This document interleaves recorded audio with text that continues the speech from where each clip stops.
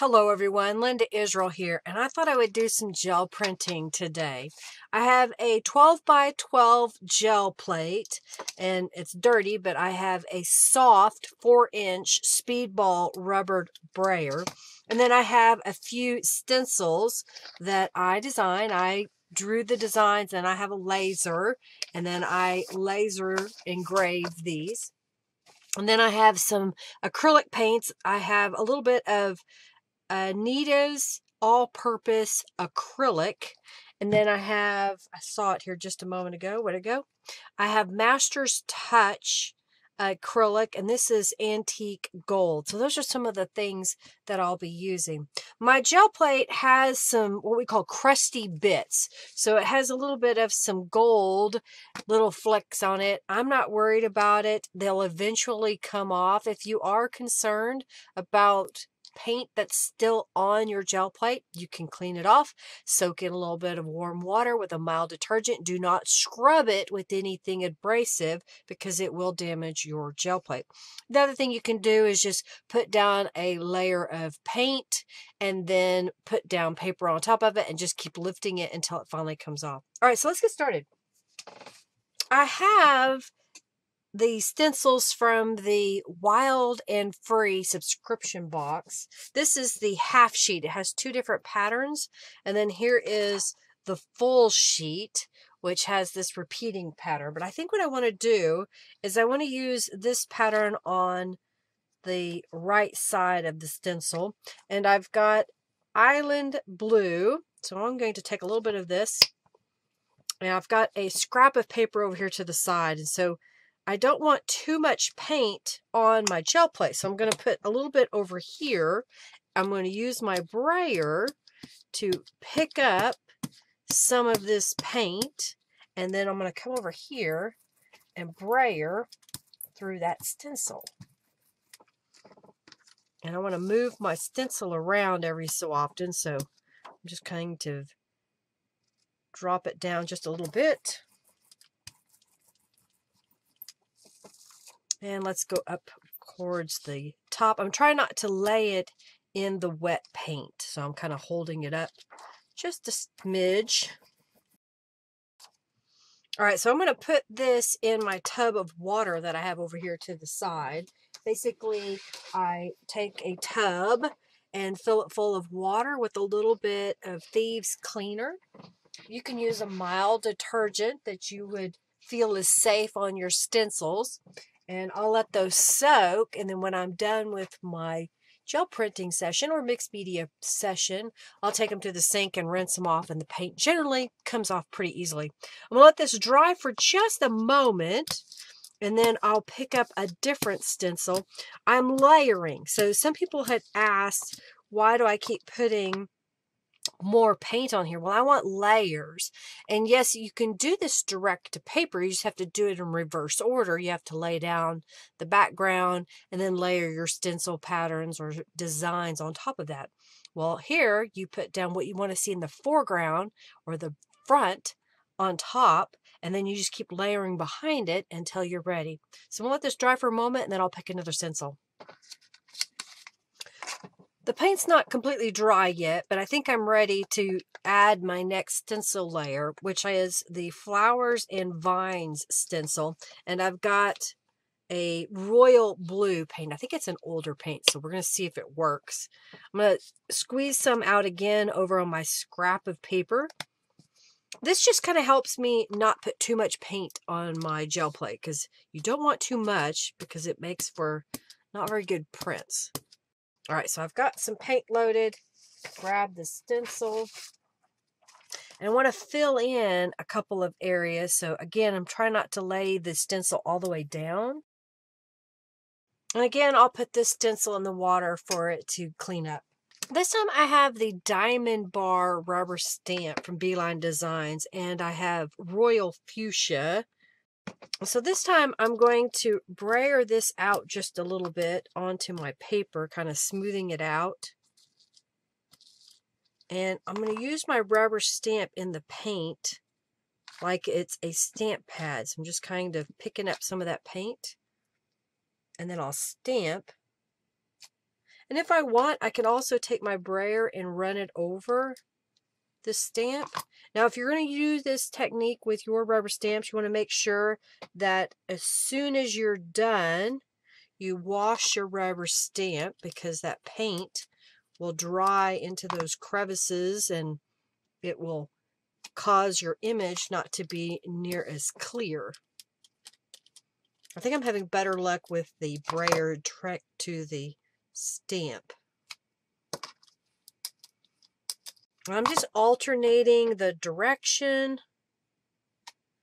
and then just putting it all over.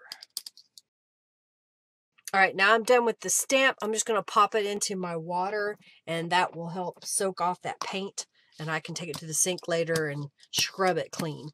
For my next layer, I have some bubble wrap, and I'm going to use the antique gold. So put a little bit on my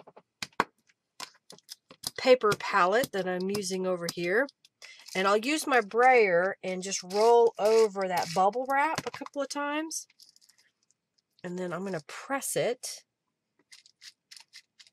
and lift. And that's going to leave a little bit of a gold pattern here and there. It's not very dark. It's going to be in the background. But I like the pattern that it ends up leaving. And I think I've got all the gold I want to put on here. So I'll let that dry for just a moment. This time I have purple, and I have a spool from a thread that I thought was interesting because of the concentric circles in the center. Isn't that right? Concentric when there's one right after the other. So I'm going to squeeze out some purple paint here. And I'll use this again as my stamp pad palette. So I'm just kind of dipping it in the paint. And I think there's a little crusty bit in here, so I'm going to try to get rid of that. Okay, let's try it now. And I'm just going to stamp it every so often. I think that looks pretty good. Again, I will use the water in the tub to clean my tool, so it will be ready for next time. I think I have one more texture I want to use. So I've got some black paint. So I'll squeeze out a little bit of that. I don't want a lot. And I have a sea sponge. This is really old. I've had it for a long time. So my idea is I just want a little bit of black every once in a while. So I'm just barely touching it to the gel plate, just adding a little bit of texture in the background here. Okay, I think I like that. So I'm going to clean off my sponge. I'm going to let this dry for just a moment longer, and then we're going to come back and we're going to lift the print and see how it turned out. This has sat drying for a little while. Up to this point, I've probably spent about 25 minutes on this gel plate print because I want each layer to be dry and not turn into mud when I go to put on the final color. Depending on where you're located and what kind of paint you are using, it may dry faster and it may take longer for it to dry in layers like this. That doesn't mean that you have to stop and not print. You can print with wet paint. Just know it could smear a little bit. It could blend with the others. And if you're getting mud, your paint was too wet. All right, so I'm going to pick up this time Morning Blue and put a blue on the back of this, and then we're going to lift it. You don't want too much paint, so I'm just putting a small amount to start with, and we're going to brayer over the whole gel plate. Ah, there was a little bit of that purple that was still wet. That's okay. You want to spread the paint evenly across the plate. Don't press hard. If you're getting marks from your brayer, are you using a soft brayer? And are you using a soft hand? You don't want to push real hard into the paint or it will pick up that texture of the brayer. But I think that'll be good. So I'm just going to grab, I've got an old book page here. So I'm just going to grab it and place it down on the edge. And since I've got this little strip up here, I'm going to grab another book page. I can get a hold of it. this will work. Now, I'm using a book page, so you may want to test the book that you're using. Mine isn't all that old, so the papers are not brittle. If the papers are brittle, they're not very good for gel printing. You may have to glue it to another piece of paper so it doesn't tear when you go to remove it from the gel plate. I'm just rubbing the paper to get that paint to adhere to it. And the paper may start to wrinkle a little bit. That's just the nature of it. Don't fret. All right, so here is the first edge. And there's still some paint on my gel plate. I'm not worried about it. It'll be good for crusty bits the next time. So there is that top portion. Let's see how the big piece turned out. I like it. I like the pattern that it ended up making. All right, well, I hope you enjoyed this gel print session. I was trying to make a short video for you all. I thought you might like to see that type of put together. I'm going to clean off and move on to something else, but I hope you enjoyed this. If you did, give this video a thumbs up. Hey, if you haven't subscribed, please subscribe. Know that I go live on Mondays at 3:45 p.m. Central Standard Time. And come back because I will have another tutorial showing you how to use this gel print. All right, everybody. Thank you so much for watching. Have a great day. Use that comment box down below. Check the description box for links to the stencils and stamps that I use. Have a great day, everybody. Bye.